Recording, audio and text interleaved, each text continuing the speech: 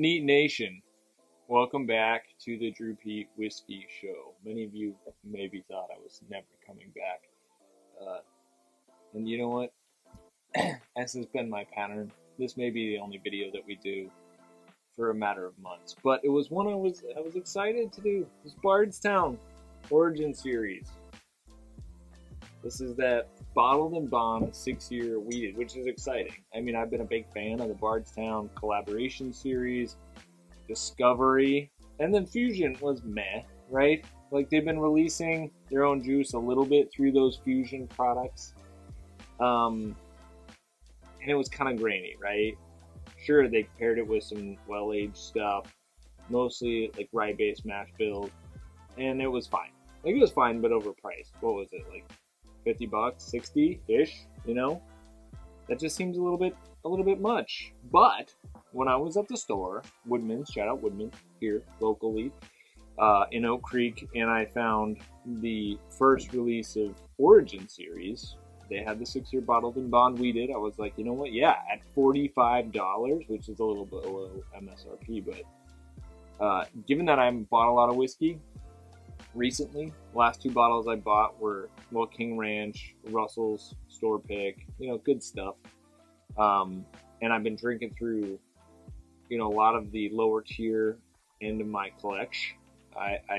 Anyway, not a lot has allured to your boy, but this one I was eager to get into, especially when my boy Brian Bikey at Abandoned Bourbon said he liked it. And he asked the question, is it a Weller substitute? Which is, you know, clickbaity, but a fair question, right? Because we all want Weller. Not a lot of us can get Weller. I happen to have some Weller from my most recent Texas trip, so you know what I thought we would do?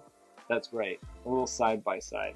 I'll hit you with some tasting notes from Origin Series, 6-year wheated, and then compare those to Weller Special Reserve, which I'll then probably give a lucky coworker who can't get it. Don't know which one yet.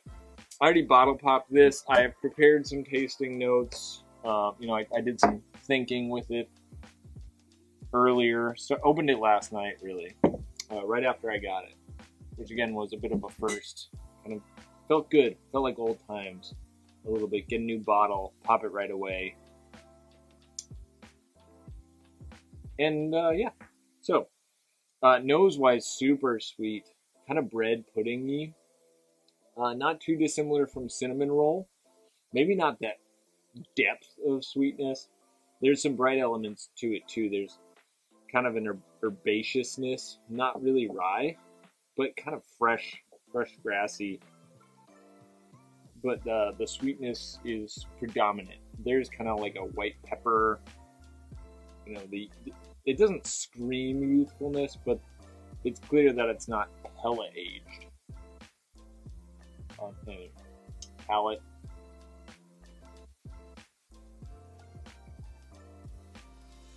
Really nectary, light honey on the tip of the tongue. Big smoothness vibes. You're a smooth guy. Flavor-wise, kind of reminiscent of a cognac. A little white grapey, a little cognac-y up front, and then you get more classic bourbon notes. Brown sugar. I think that bread pudding that I called out fits. I think it works here. And then fruit-wise, it's very apple-y. Like a sweet apple, Honeycrisp. Big fan of the Honeycrisp apple. I had to pick one apple for the rest of my life. Team Honeycrisp.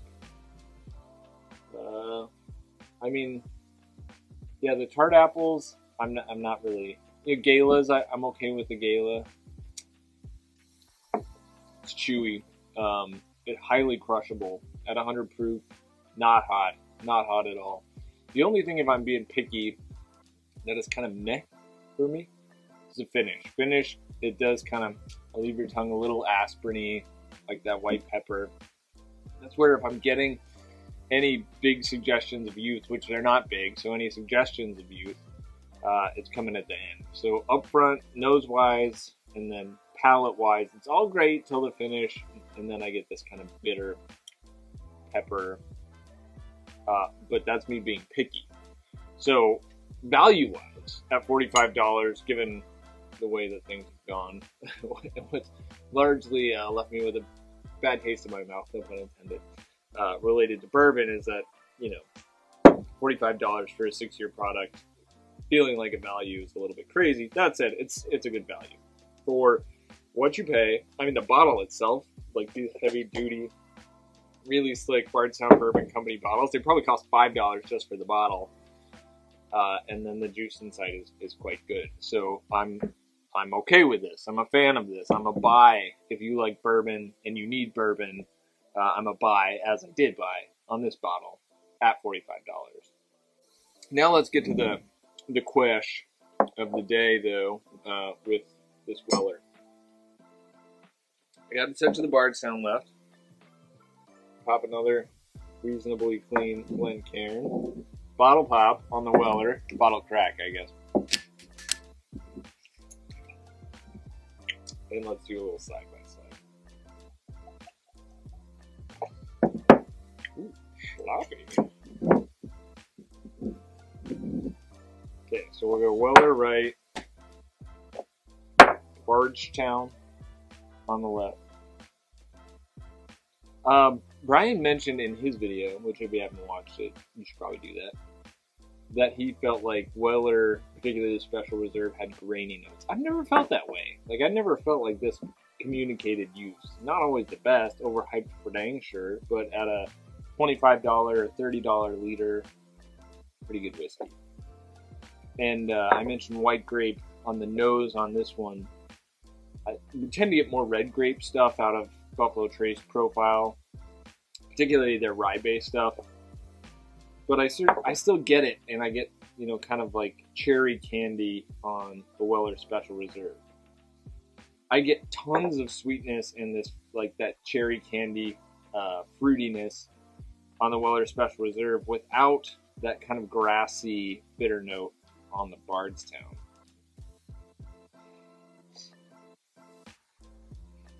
Yeah, there's something more medicinal on the Bardstown that I'm not feeling as much.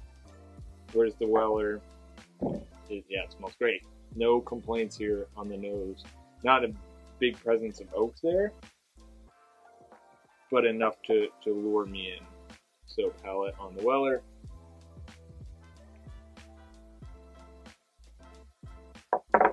This lacks complexity of flavor.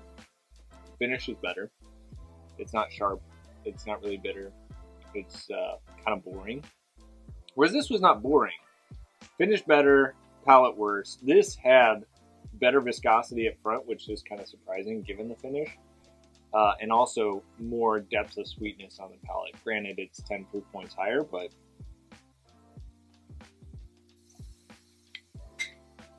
a little more of that. It's like you took a pill with dessert. It's like you're trying to get your dog to take its pill, so you grind it up in food, or your kids, for that matter. That's kind of what it reminds me of. Chocolate pudding with, I don't know, amoxicillin or something, whatever you would give a kid that they don't want to take because it tastes bad. Kind of just on the end. So up front, it's all this desserty pudding without a ton of oak, but some. And then this one is just like